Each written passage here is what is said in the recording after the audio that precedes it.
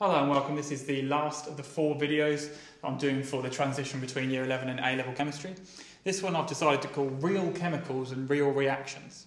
And it's because a lot of the time we talk about the theory of chemistry and we talk about chemical reactions, but a lot of the time people don't link that to what that looks like, what that is in the real world. And a lot of the time the students have had very limited access to different chemicals and experiments, and sometimes people find it very difficult to link theoretical chemistry to experimental chemistry and the real world. I'm going to start off with just an insight into some basic equipment, just to give you an insight into the depth of knowledge you need when doing A-level chemistry. All I've got with me is just some apparatus which is used to measure volume in chemistry. Just the volume of liquids or the volumes of gases. They're mainly used to measure volumes of liquids, but a lot of the time you can use them to measure the volume of gas as well because they're both fluids. So we have measuring cylinders. We have beakers, including this little one. We have conical flasks, ones with a normal top and then ones with a funky top. That's called a quick fit top. We've got test tubes and boiling tubes.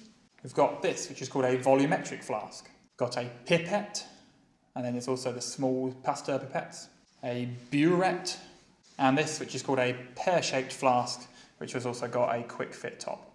And all of those are just used for holding liquids. And that's not even most of the apparatus which is used for holding liquids.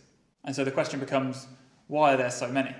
And we'll start with, well, some of them are used to measure liquids, and some of them are used to contain reactions. And so a beaker, it has approximate values for volume along the side, but you wouldn't want to use this to measure out a volume of a solution, because those are really inaccurate. This is mainly used to just contain a reaction. Just you do the reaction in the beaker so you can look at it.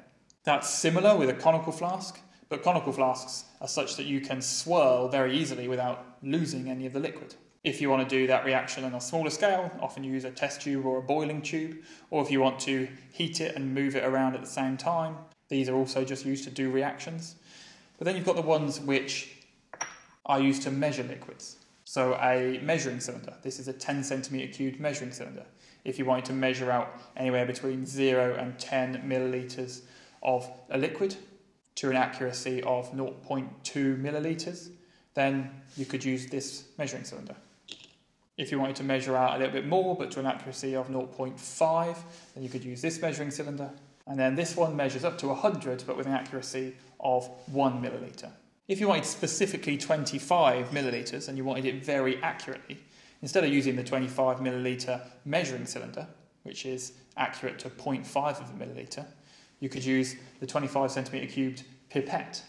It has a very fine line here, and if you use it perfectly, then it measures with an accuracy of 0.06 millilitres.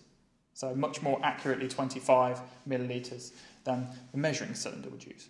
These also come as 10 centimetre cubed or 50 or 100, and some of them are even graduated, so you can get numbers between those numbers, but do it much more accurately than you would with a measuring cylinder. We have a volumetric flask, so this one is used for making a solution with specifically 500 millilitres, and this is plus or minus a quarter of a millilitre.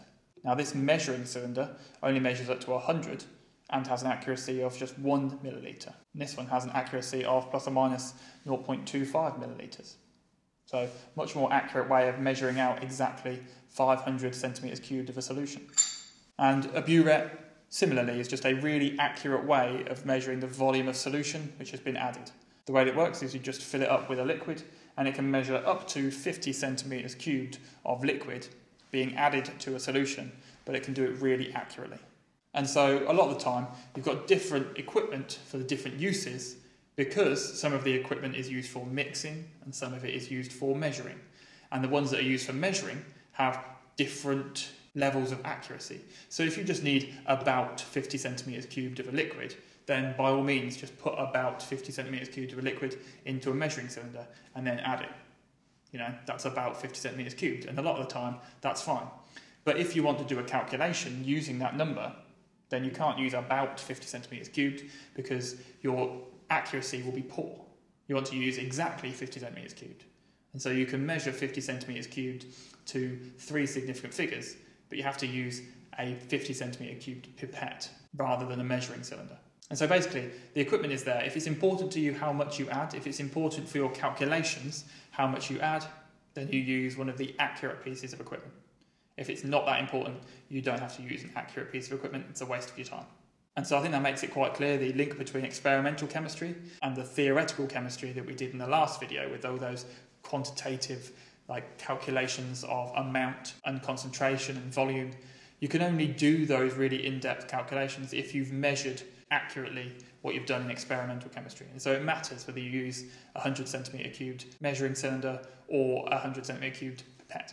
Now, the other thing I wanted to talk about, not just experimental to theoretical, that is real chemicals. So we talk a lot about giant structures, giant ionic, giant metallic, giant covalent, simple covalent things. We've done this all at GCSE, but a lot of the time the links I find between those theoretical concepts of giant structures on the molecular scale and the real life structures, so just like a grain of salt or a grain of sand, get blurred, and so people can't link one to the other, and that's where a lot of the problems come in.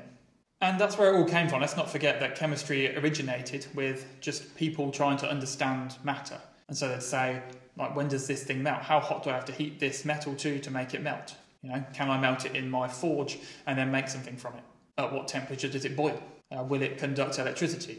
In what states does it conduct electricity? In which states does it not conduct electricity? Is it reactive? What will it react with? Can I burn it? Can I use it to heat my house?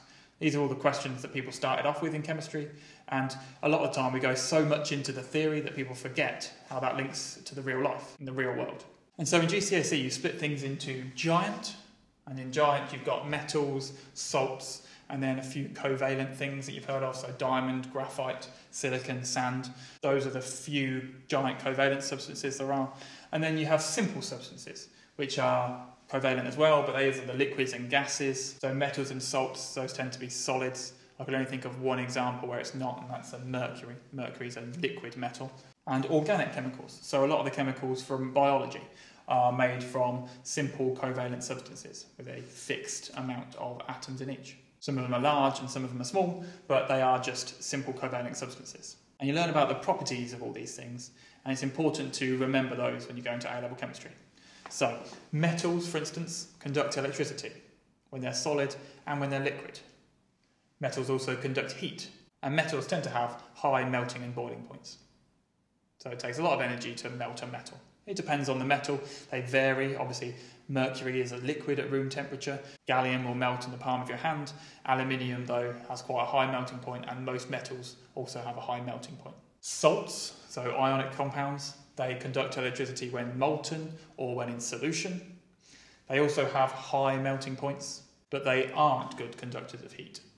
And covalent substances have very high melting points. Some of them are okay at conducting electricity, like graphite. Some of them are rubbish, like diamond. And that depends upon their structure that we learn about. And with simple compounds, you tend to have liquids and gases, which are the low melting points and boiling points. And they don't conduct electricity because they're electrically neutral. And so quite often in A-level chemistry, people will not know what state something is. So how am I supposed to know what the state of calcium bromide is? Well, calcium bromide is a salt, and salts have high melting and boiling points, so it's a solid. If anything is on this list, apart from mercury, everything on this list is a solid. Anything which is simple covalent, we have to talk about in a bit more detail. But everything on this list, metals, salts, and giant covalent things, have very high boiling points often, and they're solids. Now, we spent a lot of time talking about these properties, so high melting and boiling point, and the things which affect melting and boiling point, and the things which affect conductivity. And we do it for giant metals, salts, we do it for covalent things, we do it for liquids and gases, the simple covalent molecules. And we talk about how these link to those abstract ideas of molecules and molecular substances, those things that you only really understand in your head and you can never see. But don't forget that all of these things are things that come from the real world. And so they're things that you can literally see, understand just by normal common sense.